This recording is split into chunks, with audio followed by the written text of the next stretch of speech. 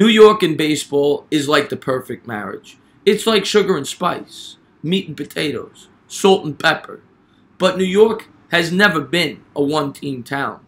Yes, the New York Yankees have ruled the sport since the existence, with their 27 titles, with Babe Ruth, Lou Gehrig, Joe DiMaggio, Mickey Mantle, Yogi Berra, and Derek Jeter. But New York has always had room for both American and National League fans. And before the New York Mets came into existence, New York had three teams: the New York Yankees, the New York Giants, and the Brooklyn Dodgers. The Dodgers and Giants had some of the greatest players to ever play the game. The Giants had all-time greats such as Christy Mathewson, Mel Ott, and of course Willie Mays, who is regarded by many baseball historians as the greatest all-around player to ever play the game. The Dodgers had Pee Wee Reese, who was the most loved Brooklyn Dodger in the team's history. He was the captain from 49 to 57. Gil Hodges, who would later go on to manage the Mets, but we'll get into that in just a minute. Jackie Robinson, who was infamous for breaking the color barrier and being one of the greatest second basemen of all time. His number is still retired in every stadium throughout baseball. And of course, Duke Snider, who was part of the trio at that time of three of the greatest center fielders in the history of the sport to be playing at the same time in the greatest city in the world. The Dodgers and Giants were bitter National League rivals, and some of the most passionate fans in the history of the sport came from these two franchises. From 1947 to 1956, the Dodgers and Giants combined to represent the National League in 8 out of the 10 World Series over that span, each winning a World Series apiece. And who could forget perhaps the most famous moment in the history of baseball in 1951 when the New York Giants won the pennant in a moment that was coined the shot heard round the world. Brackett throws. There's a long flag. It's going to be, I believe. The Giants won the pennant. The Giants won the pennant. The Giants won the pennant. The Giants won the pennant. Bobby Thompson hits into the lower deck of the left field stand. The Giants won the pennant. In 1957, the Dodgers were in the midst of an impressive run. They had won 5 pennants and 1 world championship in an 8-year span. The team was extremely profitable. Ebbets Field was sold out to capacity on most nights, all 32,000 seats. But they were still sharing the same city with the rival New York Giants and the hated New York Yankees, who had beaten them in the World Series 6 times in the previous 7 tries. However, the owner, Walter O'Malley, still wanted to move his team out west. He had an agreement with the city of Los Angeles for them to move to sunny California. Los Angeles had told them that they would build them a stadium, something Brooklyn would not do. As much success as the New York Giants had had leading up until 1957, in spite of winning a championship in both 51 and 54, the team could not draw nearly as many fans as their rivals, the Brooklyn Dodgers. So the owner, Horace Stoneman, thought by relocating the team to San Francisco, it would revitalize the franchise. So on May 28th, 1957, National League owners voted unanimously to allow the New York Giants and Brooklyn Dodgers to move to San Francisco and Los Angeles, leaving the National League fans of New York heartbroken and without a team for the 1958 season. Then, 4 years later, the New York Mets were born. Meet the Mets, meet the Mets. Step right up and greet the Mets. Bring your kiddies, bring your wife. Guaranteed to have the time of your life, because the Mets are really socking the ball, knocking those home runs over the wall. East side, west side, everybody's coming down to meet the M-E-T-S Mets of New York town. So the New York Mets had been born, the orange and the blue. And of course, they had gotten those colors from the 2 teams that have just moved out to sunny California. The blue was taken from the Dodgers and the orange from the New York Giants. And they had begun to play their games at the Polo Grounds in 1962 as they shared the stadium with the Jets. Now, the stadium was run down. It had been built in 1880, for God's sakes. It was 82 years old at the time that they had started playing there. The New York Mets took the field and made their debut for the first time on April 11th, 1962 against the St. Louis Cardinals in front of a sold-out audience at the Polo Grounds. The stadium was packed, and they were so pumped. New York was so pumped to have their National League team back. The fans couldn't wait. Now, the team was not much to look at. It was much like the stadium. They had such iconic names as Choo Choo Coleman, the catcher, Marvelous Marv Thornberry. But the team was going nowhere fast, and the first season was a complete embarrassment. In their inaugural year, the team set records. Not the type of records you should be proud of. They went 40 and 120, and since then, and before then, no team has lost that many games. That is right. That team set the record and still holds it for the most losses ever in a single season with 120. The Mets would continue to struggle at the Polo Grounds in 1963 before in 1964 a new stadium was built for $28 million, Shea Stadium, a stadium that would bring hope and promise and memories, both good and bad, years to come for New York Met fans. It opened in April 17th against the Pittsburgh Pirates. The Pirates beat the Mets 4-3 in front of a sold-out stadium of over 50,000 fans. As shiny and nice as the new stadium was, unfortunately for the Mets fans, the product was still the same. The Mets would finish with 53 wins their first year at Shea, and for the third straight season they would finish dead last. It was not until the 1966 season, their fifth year in Major League Baseball, that the team would eclipse 60 victories. And they'd finish second to last. But in 1967 is where the team really turned a corner. There was a bright light, someone who brought hope to the New York Met fans. The franchise, Tom Seaver. Seaver won Rookie of the Year in 1967 and went on to win 3 Cy Youngs as a Met, and is the greatest player in the franchise's history. But it was almost all for naught. He was originally signed by the Atlanta Braves in February of 1966 out of the University of Southern Cal. But his contract was voided by the commissioner on the basis that the USC season had already started. In order to resolve this issue, the Mets, the Phillies, and Indians were all placed in a hat, since they were the only teams willing to match the Braves' offer. And the Mets were fortunate enough to win the drawing. In addition to Seaver, 2 other young players came about in 1967, catcher Jerry Grote and shortstop Bud Harrelson. This trio of youth formed a new, determined, hungry clubhouse, a team that would not accept losing, and a team that brought about hope and change for the future. And in 1968, while the team still struggled, they finished 9th yet again. They had finished with over 70 wins. Improvement was evident. There was hope. Cleon Jones had developed. Exciting center fielder Tommy Agee had been acquired via trade. They had a new, young, and exciting manager named Gil Hodges. And the team was ready to pounce the following season. 1969 was one of the most incredible years in baseball history, not just for the Mets, but for any franchise. It was coined the Miracle Mets, the Amazing Mets. The Mets, for their first 7 years in existence, had been at baseball's doormat. No one saw this coming. The Mets began the 1969 season in a mediocre fashion, much like their previous 2 years. On opening day, they lost to an expansion team, 11-10, the Montreal Expos, and through the end of May, they sported an under 500 record. They were 21-23. By mid-August, the Chicago Cubs seemed destined to be headed to the playoffs and to be capturing their first National League East Division crown.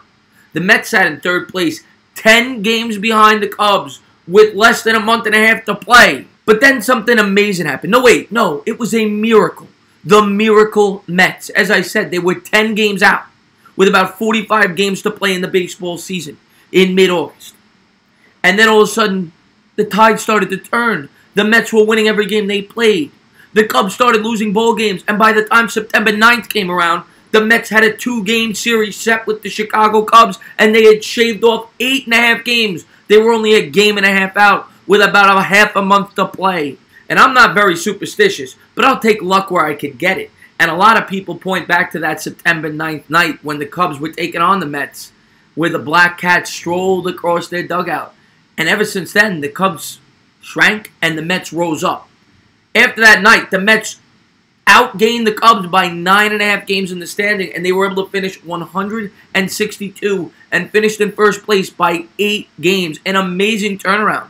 An 18-game turnaround. They were 10 games out. With a month and a half to play, they finished 8 games up. That's nearly impossible. And then it was on to the playoffs. The Mets took on the Braves in the first round, and they swept them, and they went straight to the World Series to take on the overwhelming favorites, the Baltimore Orioles, who that year won 109 games. The Mets came in as heavy underdogs. The Orioles took Game 1, and Met fans were nervous as hell. The Mets then proceeded to win Game 2, 3, 4. They had a 3-1 series lead going into Game 5, and they trailed 3-0 late in the game. Before Cleon Jones looked as if he was hit by a pitch, the ball bounced into the dugout. The umpire said it never hit him. They did not award him first base before the Mets manager went out there, and this is known as the shoe polish play. Who's been thoroughly in command.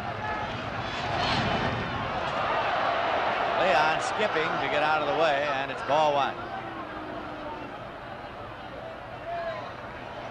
He starts down to first base, and DeMuro calls him back. Hodges, we might have a shoe polish play here.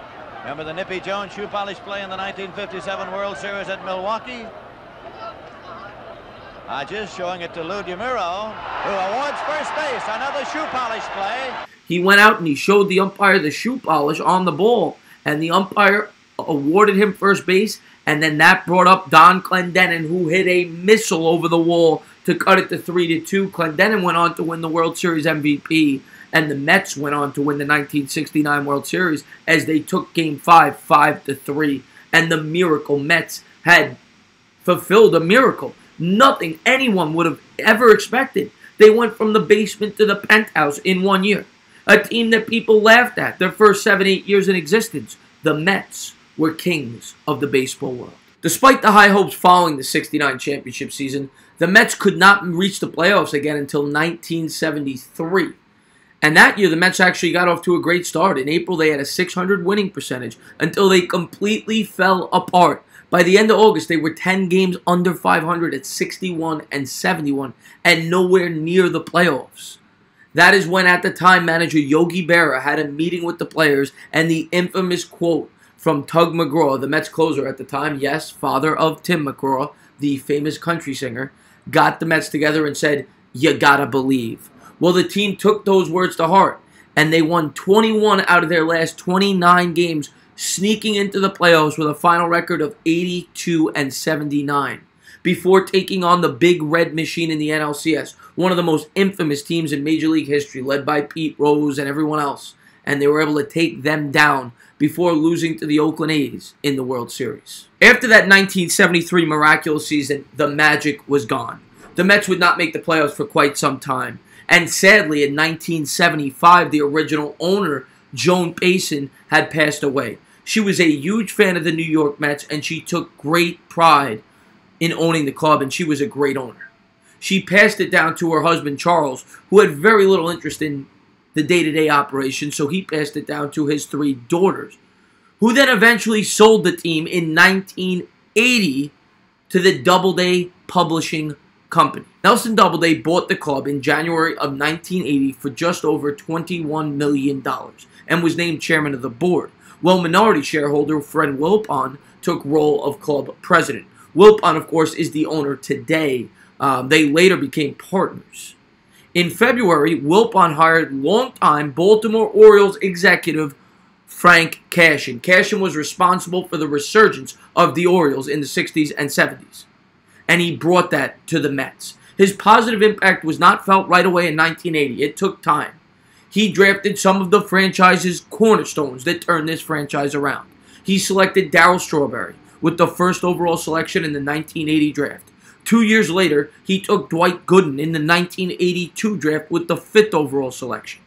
Both of them came up through the minor league system and won back-to-back Rookie of the Year awards. Strawberry in '83, Gooden in '84, and hope was on the horizon.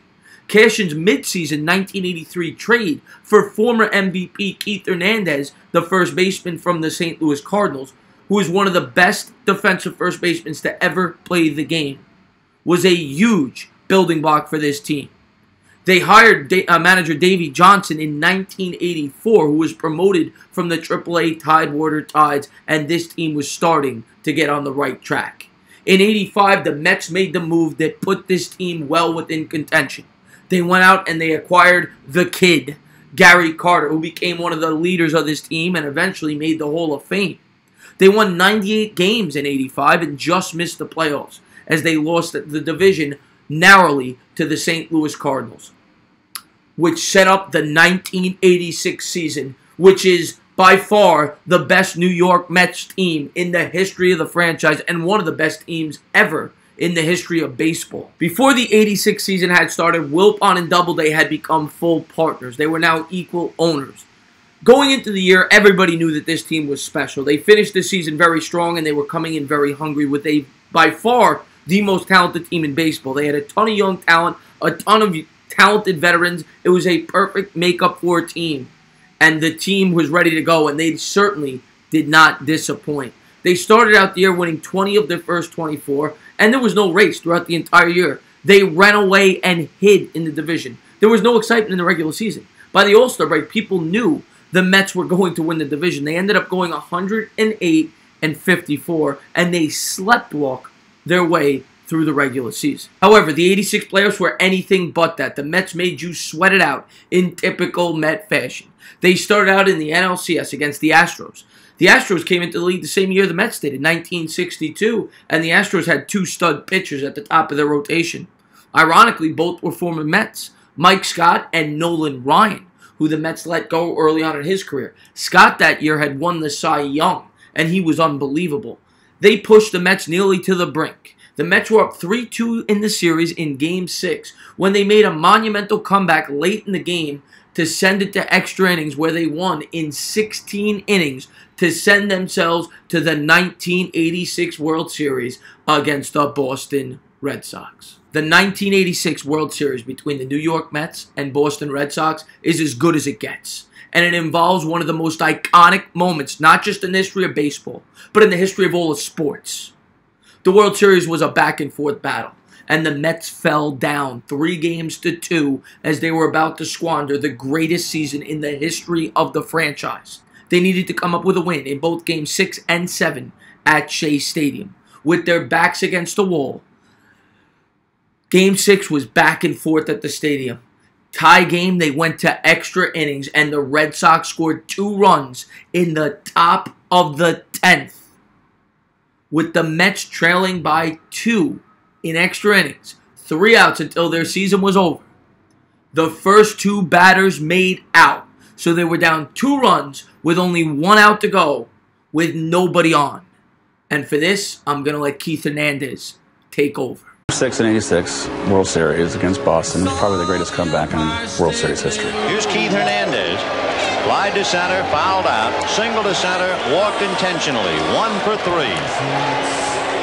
Keith Hernandez, after making out in the bottom of the 10th in Game 6. And the Mets are down to their last out. Went back to the clubhouse, grabbed himself a beer, put his feet up on the desk in the manager's office to watch the last out. And Roger Clemens hoping for that last out.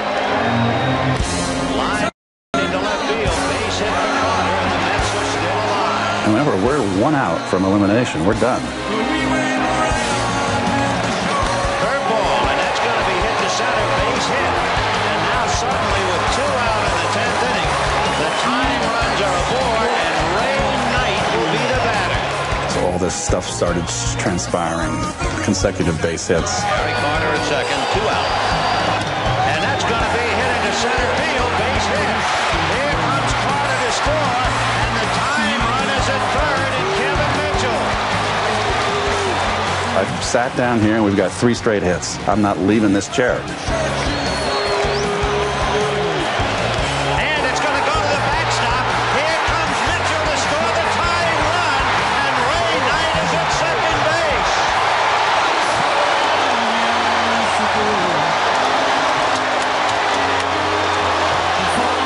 I was inside. It was just like an earthquake, but we were underneath.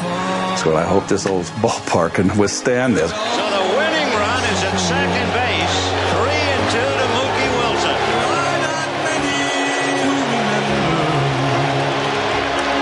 Little roller up along first. Behind the bags. Gets through Buckner.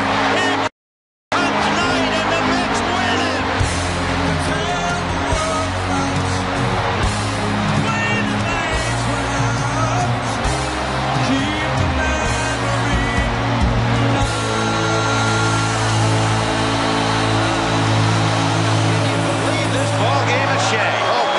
And then after all that, of course, the Mets had to come back the next night and win Game 7. And in Game 7, they trailed by 3 runs. The Mets, of course, came back and won that game 8-5. And Ray Knight took home the World Series MVP. And the Mets took home their 2nd World Series crown. So there you have it. There's the Mets history from 1962 to 1986. If you liked what you watched, please subscribe, drop a comment, give me a little thumbs up. And I hope you guys tune in for part 2.